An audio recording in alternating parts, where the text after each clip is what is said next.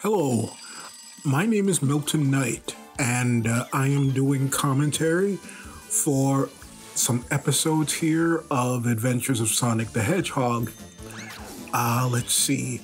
I have been cartooning for many years, doing print illustration and comic books, and let's see. I came out to LA about 1992.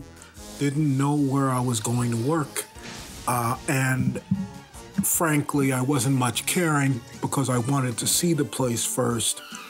But on the third day, I was in LA.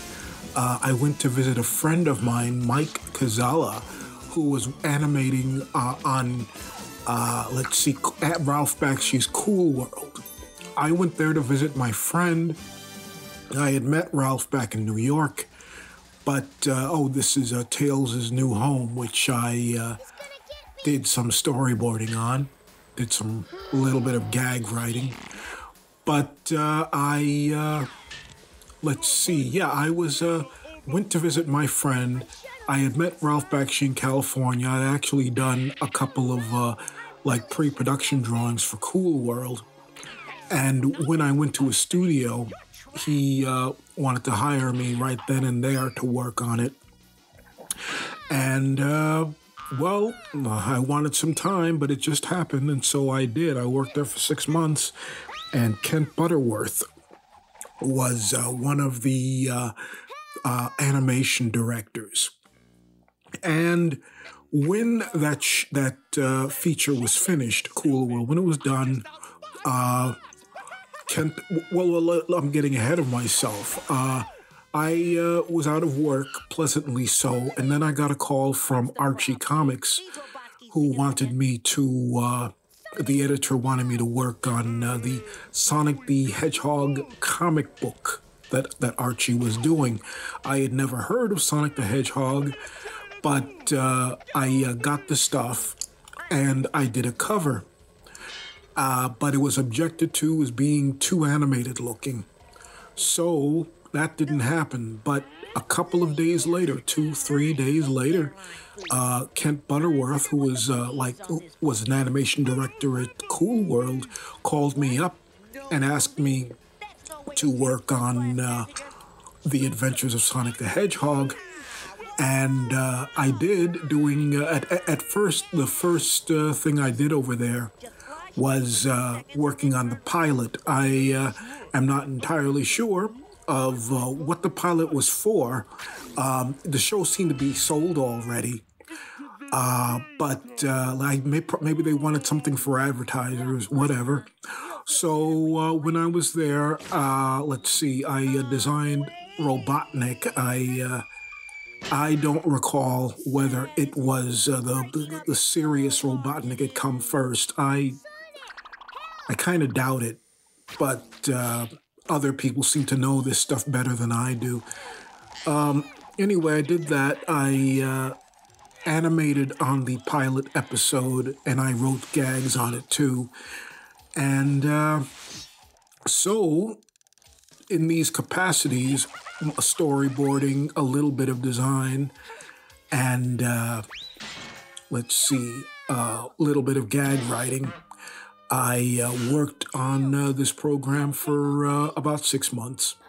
And then, the job was over, and it was, time to go on to other things. But the reason I was hired for this particular episode, a storyboard for this, is because Kent felt that I had a sense of the sentimental and the old-fashioned, corny sentimental, and he gave this to me, and so I did it. It was like half of the program. It was the latter half, not this. I had nothing to do with this. I don't know who did. One of the other guys. But I should mention that Scratch and Grounder were designed by Gary Paul Terry over there. And let's see. If there's anything else I can tell you, we'll just see what happens because I'm not familiar with these episodes at all. Frankly, I would just watch the halves I worked on, and that was it. Let's see. Okay, that gag didn't come off as well as it should. It was possibly lettered by someone who didn't know English because the lettering was so messy. In any case, it was badly staged, and the fish was in front of the note. And also, he continually moved while he was holding the note, which really wasn't necessary. But at that time, they didn't go much for stuff standing still. Everything had to be moving because they felt that that was quality. And here we have water, which used to be avoided by television animators because, you know, it's a job. But they managed to do it. We got the fish going bye-bye. That may be an Eddie Fitzgerald gag. I don't know. But yeah, the house flooding and hat, and you know, okay, everything's fine. But yeah, it was a fun job. We got the backgrounds here. They were trying to go stylized with the backgrounds. You see the sort of watercolor ink blot stuff. And let's see. Okay, he's in front of some sort of castle, fortress here. The clouds in the background, the zigzag clouds, may have been inspired by the comic strip Crazy Cat by George Harriman. And Kent really went in for the simple, broad shapes and contrasts. And, you know, he was coming from, I believe, the Astro Boy and Colonel Bleep aesthetic, which was to be very, very broad and, you know, very blunt kind of shapes. And we got the background with the spots on it, the watercolor effect. And see, more zigzags and horizons. And Sonic and Tails are sweating and tired. This army sergeant, you know, is I don't know, treating them mean. Oh, let's see, explosions. There's more of the effects on the background. And different people designed different characters on this, so you'll see a contrast in the way they look. I mean, this guy is rather traditional looking, as opposed to Sonic and Tails.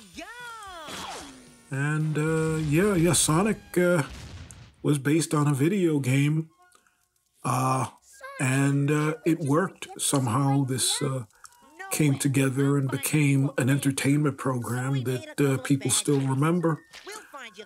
And Chili Dogs, Kent Butterworth was really into identifying characters with food, kind of the way like Wimpy is with hamburgers, and also Jughead and Popeye with his spinach. Yeah, Kent really dug that sort of thing. Oh, okay, we're getting to part of what I animated, or rather storyboarded. And here we go. Yep, did all this. Storyboarded, I mean, did not animate. The storyboards were, you know, done elsewhere.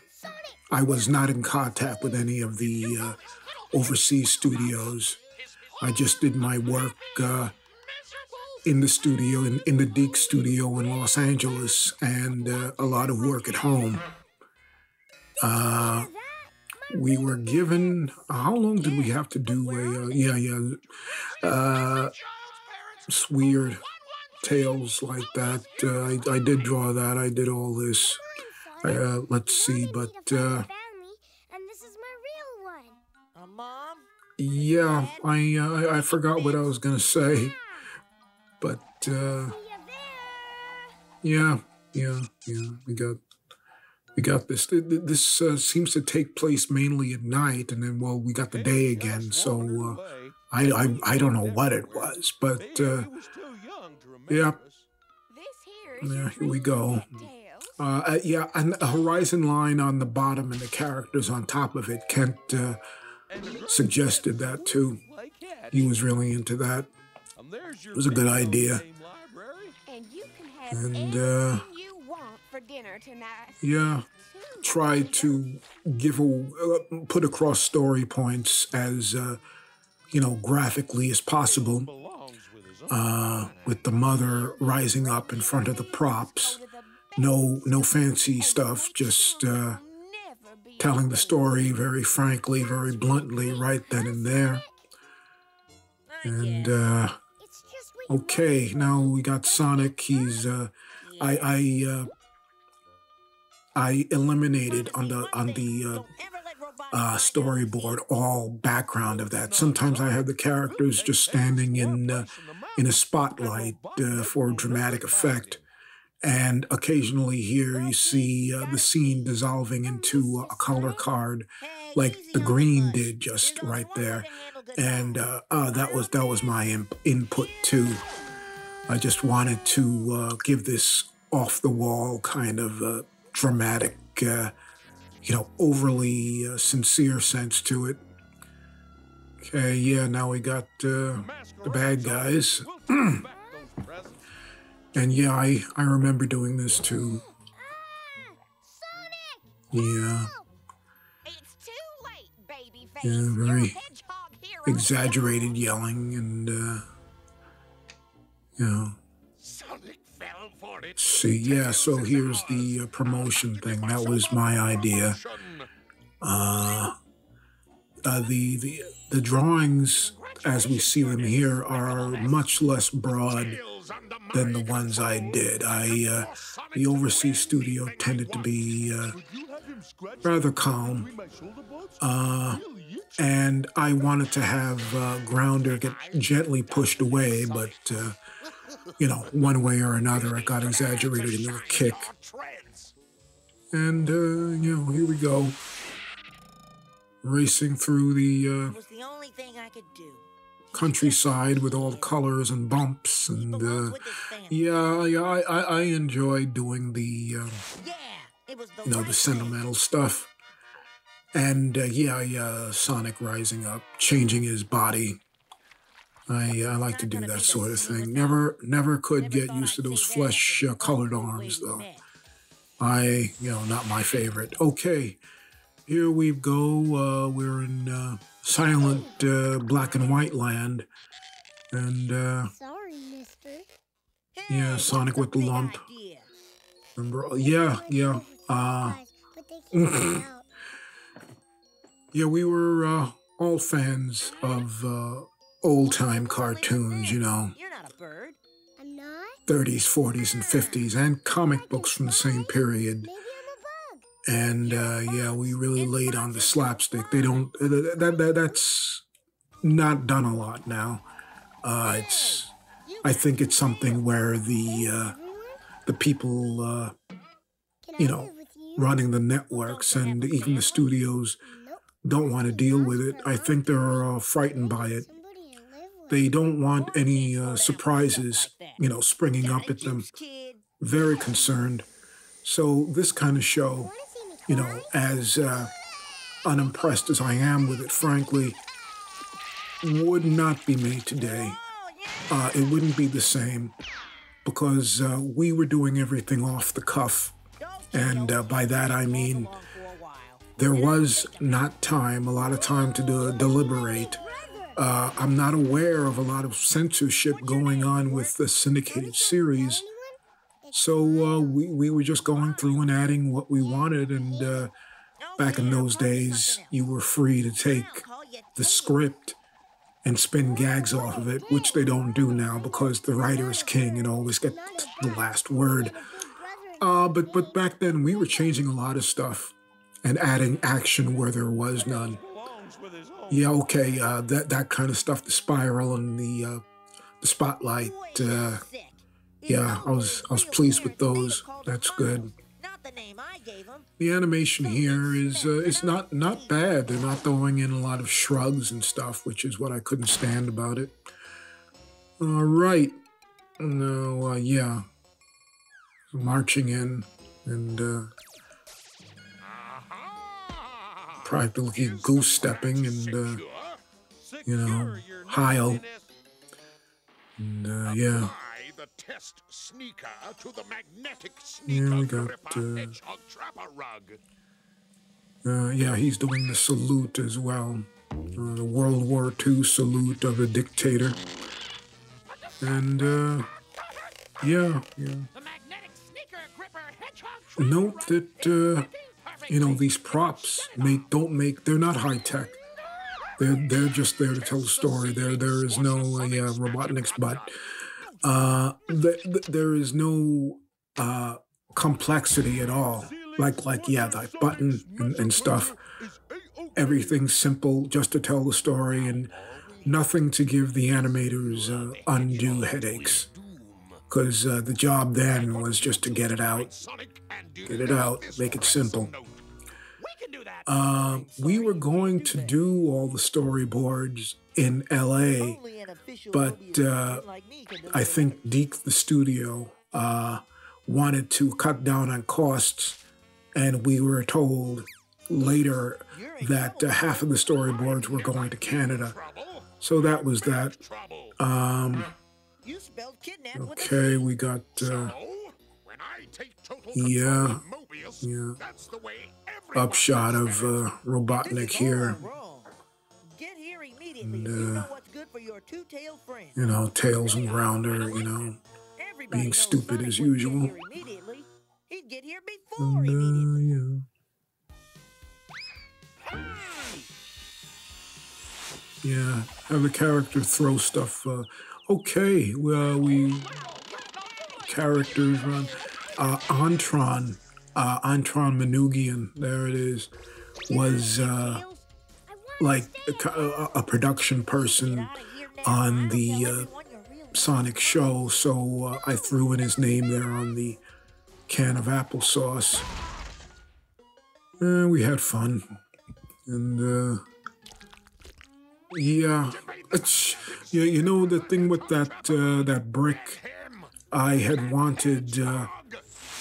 I wanted Robotnik to pull that out by obscuring his eye with his hand and then, you know, holding the brick very quickly, but they timed it slow and it's grosser than I had intended. But whatever. And yes, but certainly exaggerated here, emphasized. And, you know, we got Flatnik. And, you know, Tails and Grounder up to their classic comedy stylings. And, waiting. Yeah, here we go. Excuse me? That fake postman who was just here forgot this special delivery. Yeah, here's Sonic again, pulling another trick that, a half-witted mule would be able to see. And, yeah, squeezed together, twisted together. Sonic squeezing the letter and the envelope and the letter coming out. Robotnik, rather, Grounder's big chest and torso here. Those were not in the script. Just making everything as, you know, broad as possible. And then the thing comes down. And at first, the script had Grounder saying, what was it, go play in traffic, which is not a great line. but the script it was cut out because well, it encourages danger, so you know, they changed it. You know, not badly. It's cool. And yeah, we got the sentimental ending here with you know, the characters bonding. And you know, everything's cool. Sonic is not a touchy-feely guy. Tails is really saddened by that, but you know, they have an understanding. And noogie time, and ends with Tails, you know, laughing it up. That was okay. Let's see. Just wanted to let you know that I have my a web presence. I have a Patreon page. Just look at my name under Patreon, and my site for my menu for let's see, all of the work I have on the web. I'm just checking right now. Is let's see. It's Milton Knight site menu, all one word, Milton Knight site, SITEMENU.blogspot.com. And that'll tell you all the pages I have up and all the things that you can see of my own work, and some of it even has Zoobotnik. And yeah, that was for the pilot. The end. Hi, this is Milton Knight again. Artist on Adventures of Sonic the Hedgehog, and doing a commentary on another episode of the show. We have the opening here. Ed Love, who was an animator forever, worked on Tom and Jerry, and was Keyman at Hanna-Barbera, animated some of these scenes. Let's see, we got the dots all over the background, a lot of textures. I think he animated this scene. Some of it was done overseas, and some of it was done here. There's another scene of his. But yeah, I am very proud to say that he animated some of my layouts on the trailer as well. And we're getting into this Adventures of Sonic the Hedgehog. And Zoobotnik is this episode, which was one of my... that gag didn't come across well with the underwear. Couldn't even tell what was going on, which is kind of typical. Bad timing. So, yeah, when we... the designs were done by... of the miscellaneous characters... were done by not Eddie Fitzgerald, Gary Paul Terry and Mike Fontanelli. Let's see. Oh, these characters here were all patterned after the 1940s comic books by Jim Tyre. We were all into Jim Tyre. That hippo certainly is. The bunny maybe as well. She'd merely gone to the bathroom. However... Chill, Mildred. The point is, there's a mad Mobian snatcher on the loose. First things first. I need reliable but yeah, eyewitnesses to give me a you got, complete description of the there's that stork or whatever it is from Tails' new home. What did the culprit look like? You know, it's good to reuse the designs. Don't waste time. Those guys with the heads, they're from my designs. I designed characters like that for the pilot show. Everybody's gone. A pair of gloves? Yeah. A purse? Nothing but shoes, socks, gloves, and undershorts. And yeah, naturally they put hearts on them because hearts are embarrassing. And they're comedy. They're comedy shorts. Huh? Tails? Where'd you go? Oh no! And let's see. I did not storyboard this first half.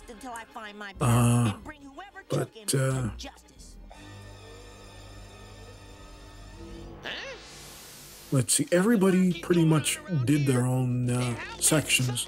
There was not a lot of cross-pollination.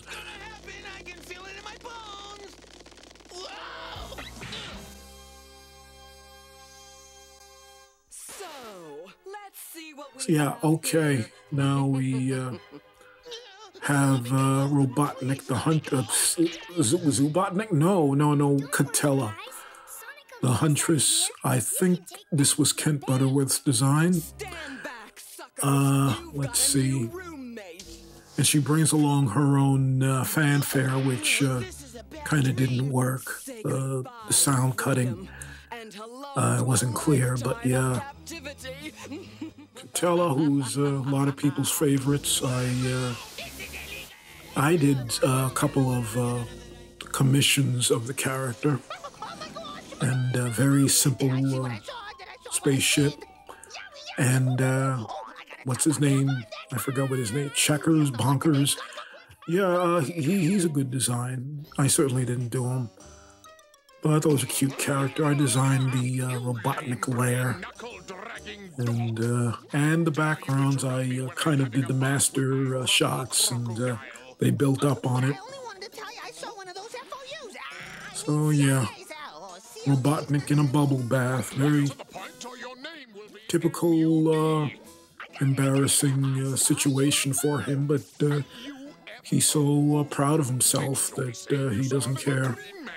He thinks he's beautiful in the bathtub. Very sad man. Okay. Red diamond headband? That could only be the notorious Catella, the intergalactic huntress. Okay.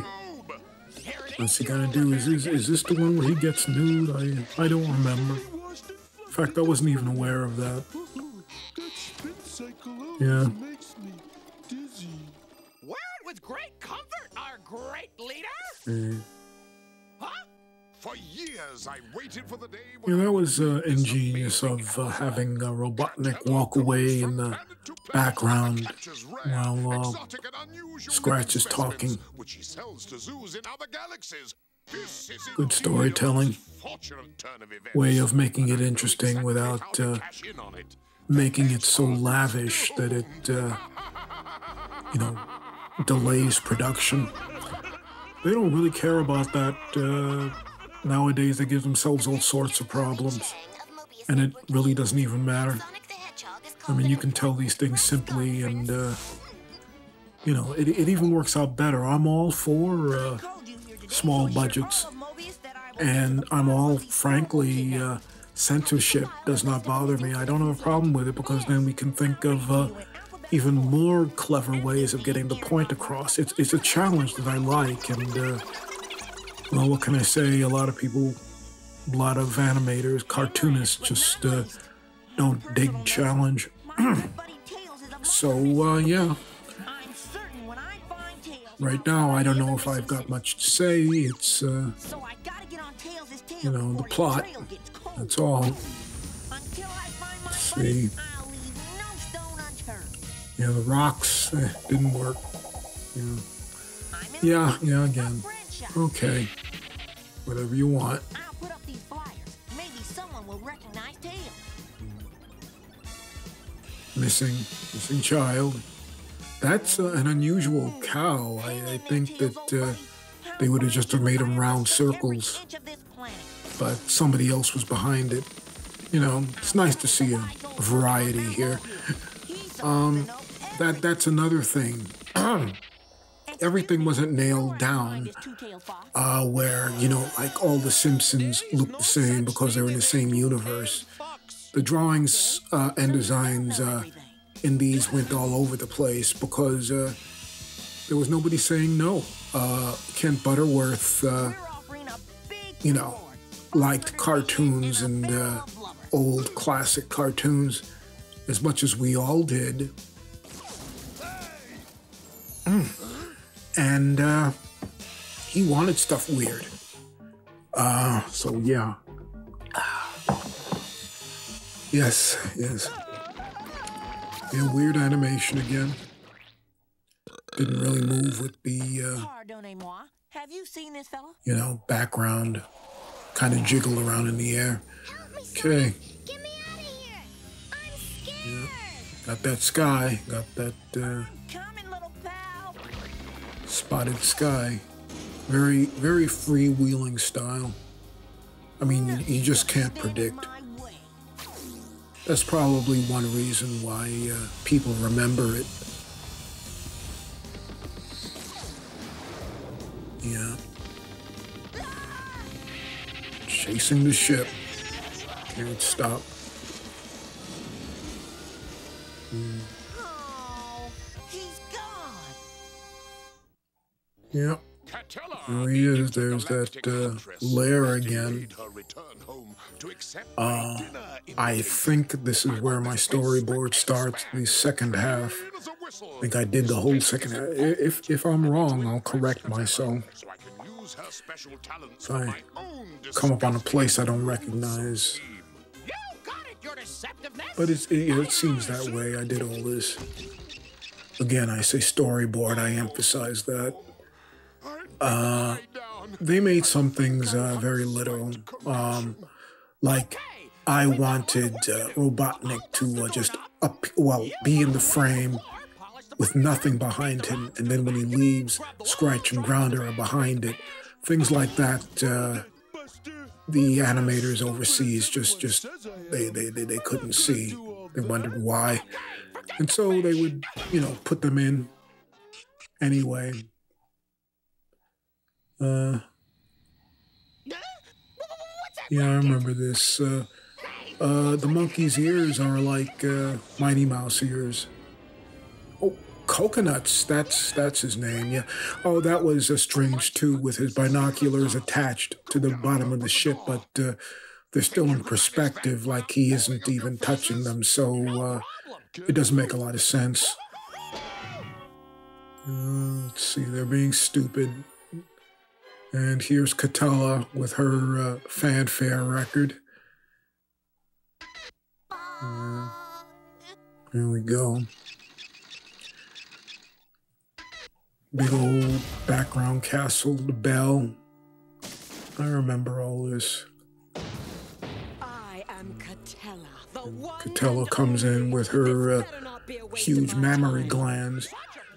And they have all the characters shrugging a lot, which I don't know, it was kind of a default posing. I mean, like they put all that in. I guess there was nothing else for the characters to do, so everything is accentuated by a shrug, accentuated.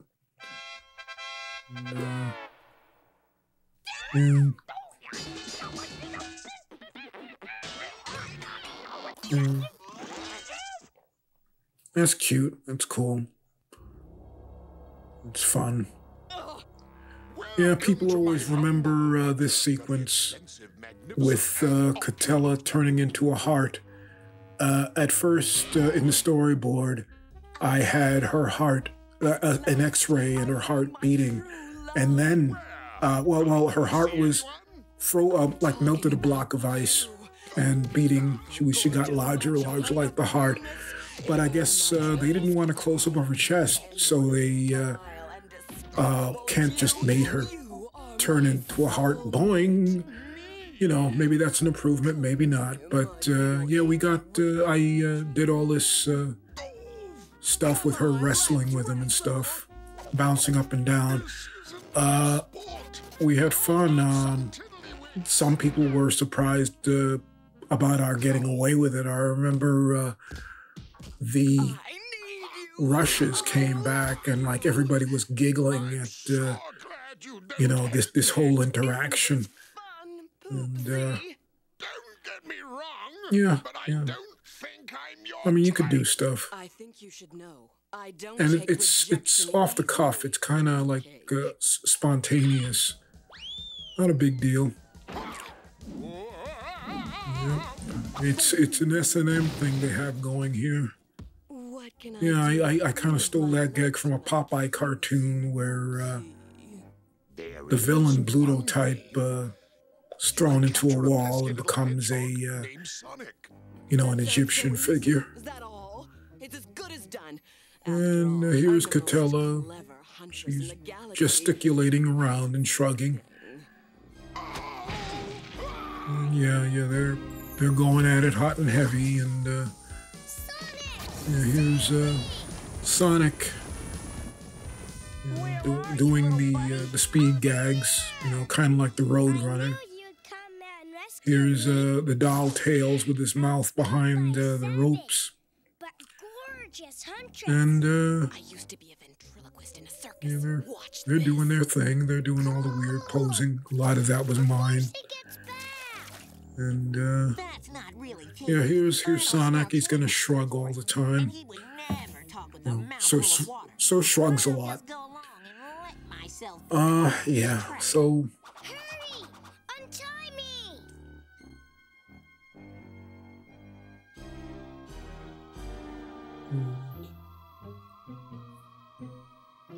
yeah, that scene with the tracking up and down the rope was a lot like. Oh, there's Sonic changing his body again. But yeah, it was a lot like a Fleischer cartoon called Bimbo's Initiation, where he looks up and he finds out that the trap is above him. We like to do that. Well done, Catella. I'm truly impressed. And so they've trapped him. begun to impress They're all, boy. I was Yeah, they're going at it again, and let's see. Dear Baba. Yeah. Well, Yeah, Sonic, they how'd you did a very calm walk on Catella, which, in a way, it makes sense. In a way, I'd like to see a little bit more character in it, but, this is TV. Music to gloat by. And this scene is remarkably fancy. It's it's kind of good, actually. I didn't expect this much animation on it at all. The studios, the overseas studios, are paid by the episode. They're not paid according to work or time. Somehow they made it work since they were guaranteed for the episode. They would do anything to get it done. And here are the comic book characters again, patterned after Jim Tyre, familiar Terry Toons animator, with his own idiosyncratic style. But I'll get you guys out of here pronto. Stand back. Yeah! Hey, thanks, Sonic.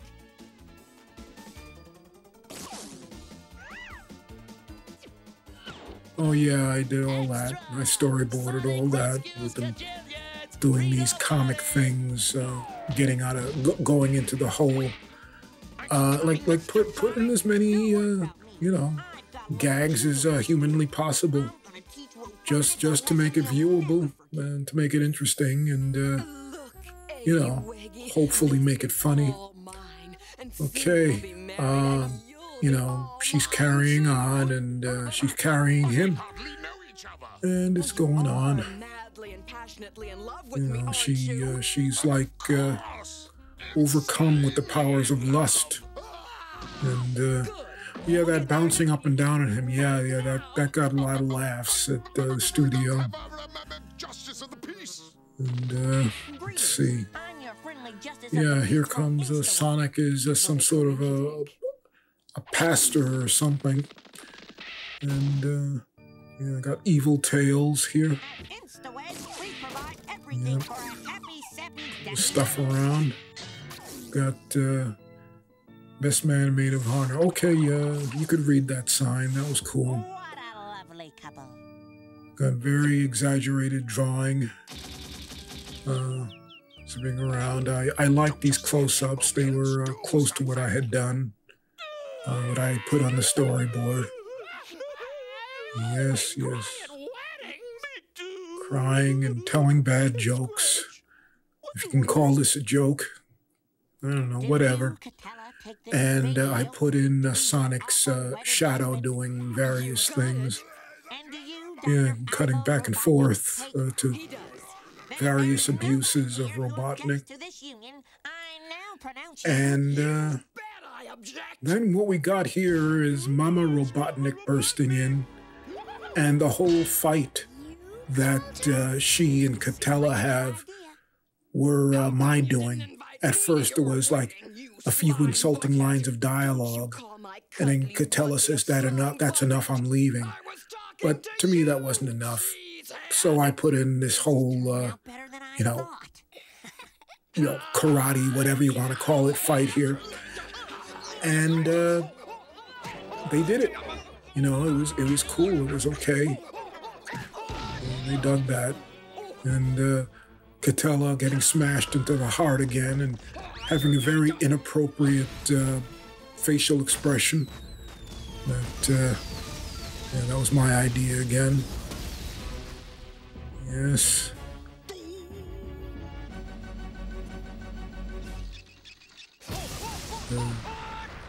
Alrighty.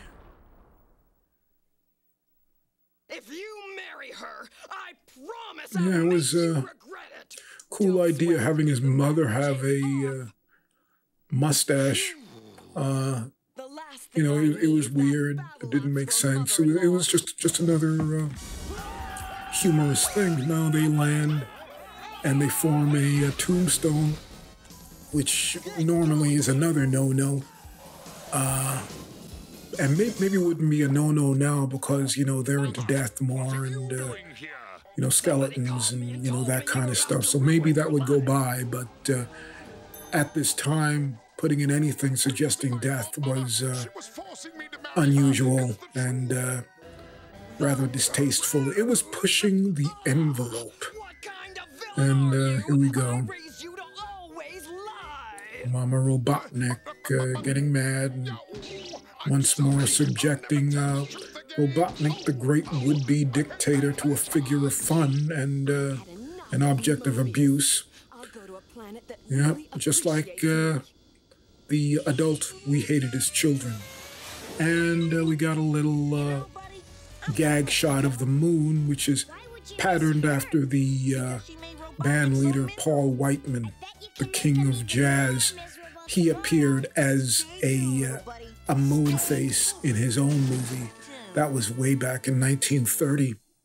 So yeah, stay tuned. Now we got another rationale for the show. Put in a little lesson at the end to show that it's not all just plain nonsense. We're going to teach you a little lesson. Got to do it. They were all doing it at the time. I don't really mind. Yeah, so don't you be like that, kids, because that's an uncool thing to do. And yeah, we got the end credits. Everybody's there.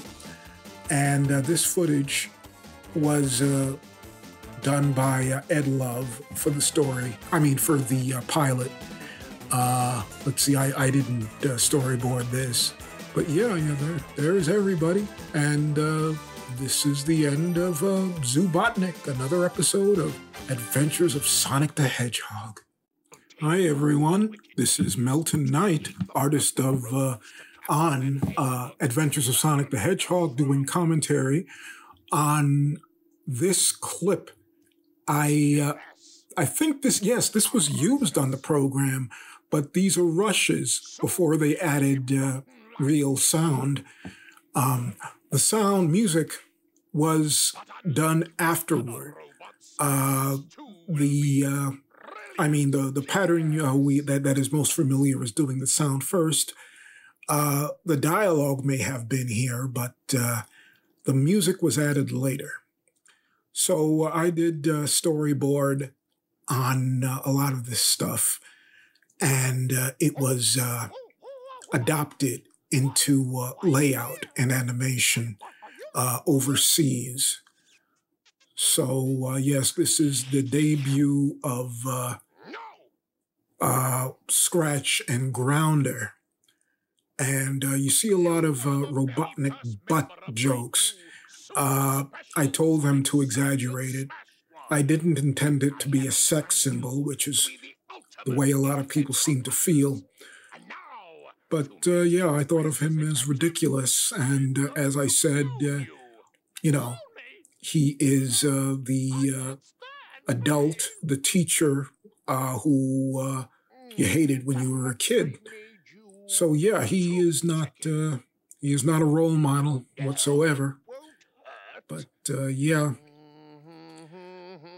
there's a dialogue missing here. I had him in the storyboard saying "ouch-a-doodle," but I don't think that was used.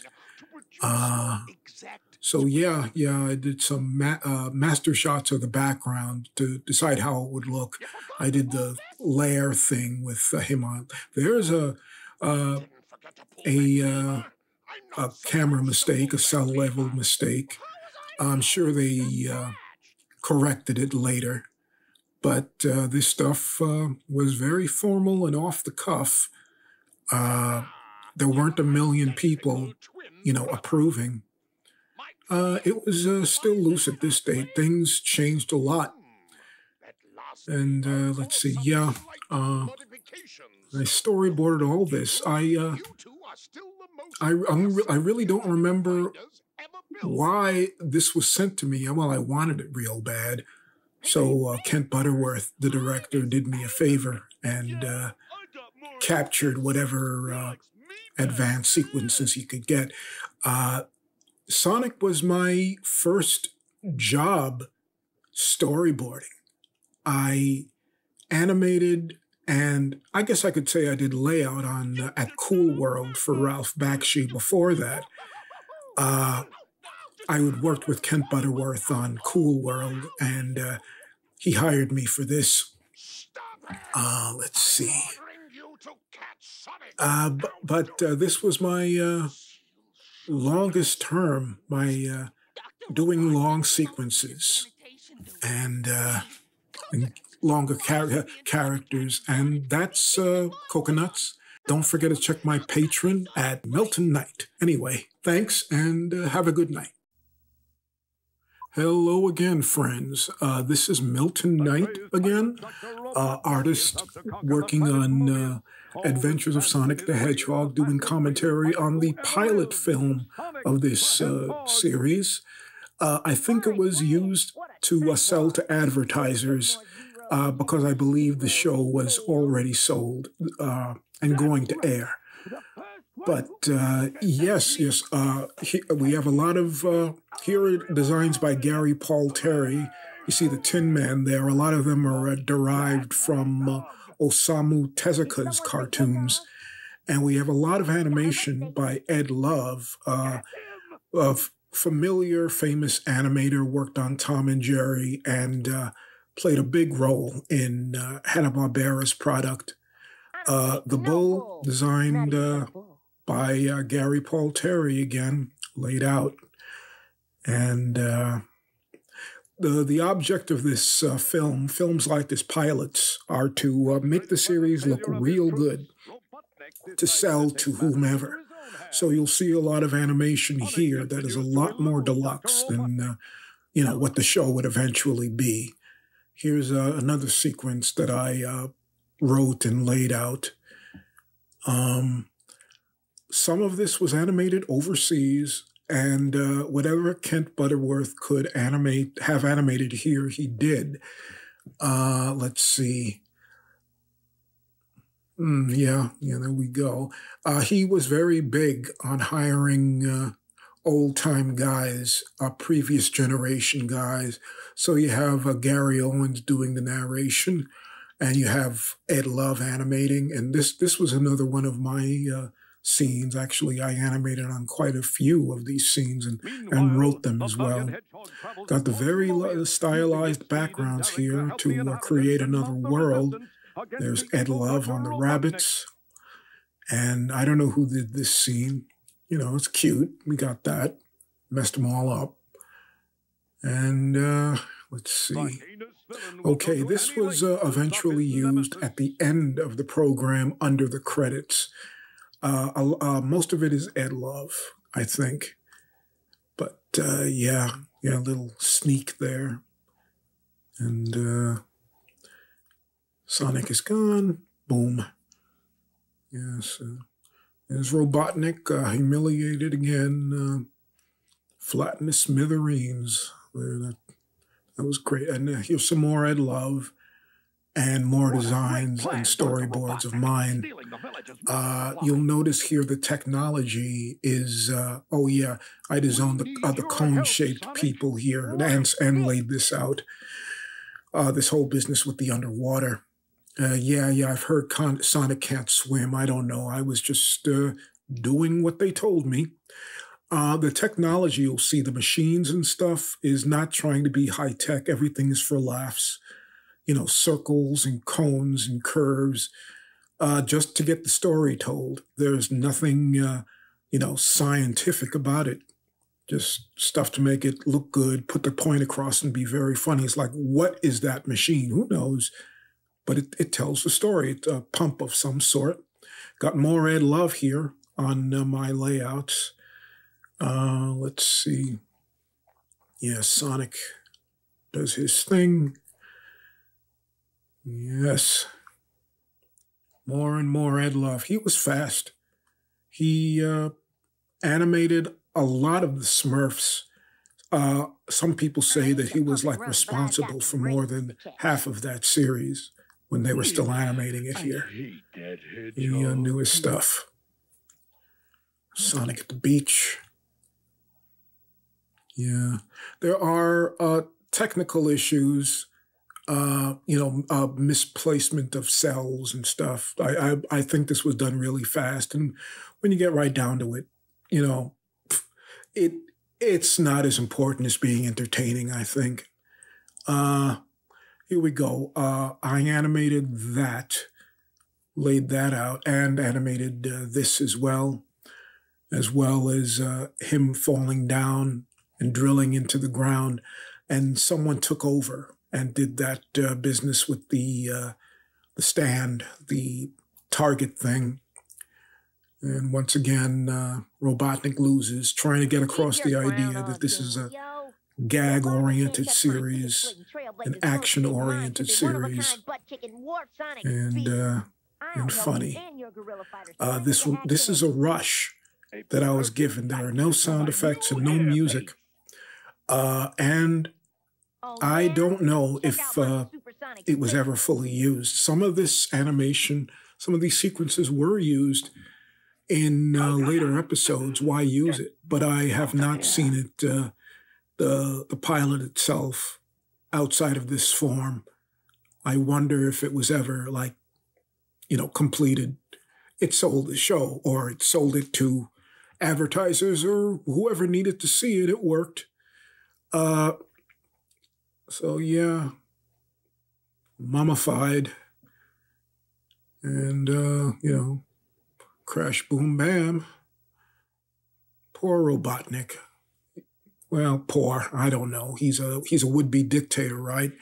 But somehow he comes across as likable enough, I suppose, because he's so foolish, I guess. And yeah, got the stylized wallpaper type stuff back there.